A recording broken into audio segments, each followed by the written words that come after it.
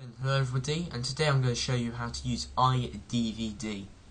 Now this is quite a really simple tutorial of how to make, well, a DVD. So if I find iDVD, I haven't used it in a bit, but here it is. Now iDVD is part of the iLite package, although it hasn't been updated for a couple of years now. But I don't see why not, because this is an amazing piece of software. Now, what you do is you press create new project, and this is where you can just create a new project of a DVD or whatever. So it already comes up with a name, My Great DVD. I'm just going to call it that. Choose the aspect ratio. That's widescreen, which is perfect.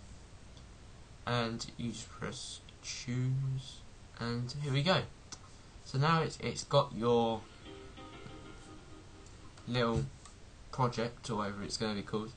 It now has your different themes that you want to choose.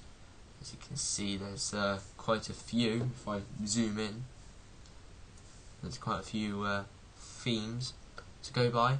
And I quite like the look of this this one, which it comes up with. Now this is how easy it is. I press media, and let's press photos, let's say. So I go down and I look at different photos I got. So I'll go down to try and find some of my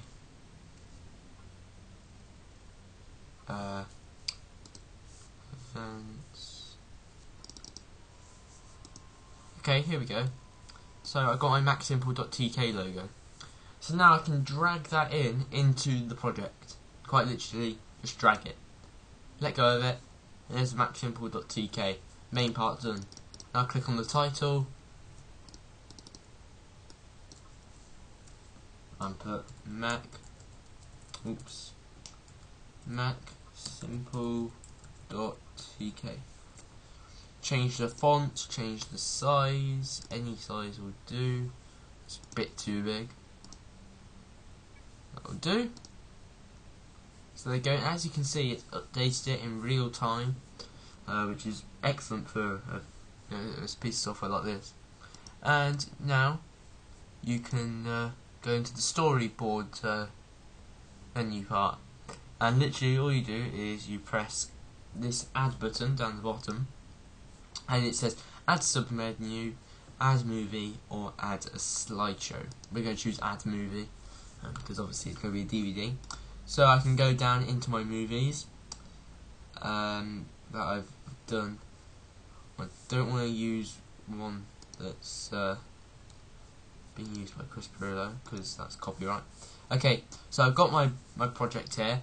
Now the good thing about this is you don't have to export from iMovie into a HD file. You can just drag your iMovie file. That's the brilliant thing about it. As you can see, I'm going to drag it in. There you go, you're done. There's your video. So what I can do is also I can add some media at the beginning of the video.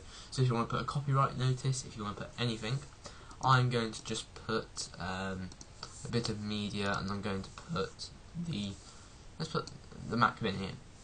So now what I can do is I can get off that feature by clicking the timeline event again, and there you go, you can see it. So what I can do is I can preview a whole entire DVD.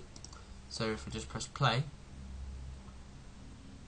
here we go, this is it. And what I can do is I can click that, which will take me to the video. So as you can see, there you go, it took you right into video, and you've done a very sophisticated let's say video for not a very sophisticated piece of software, let's say, because this is so easy to do. You can do it at your home, you can do it anywhere.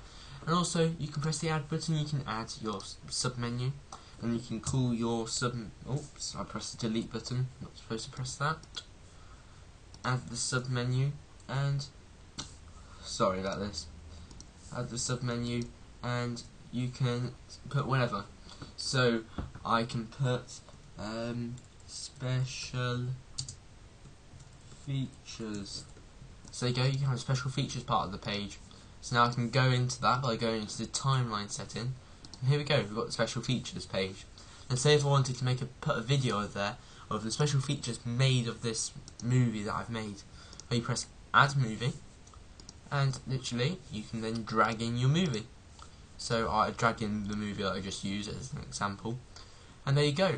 And also, if you press that again, you can add another movie and another movie. You can add slideshows, anything, menus.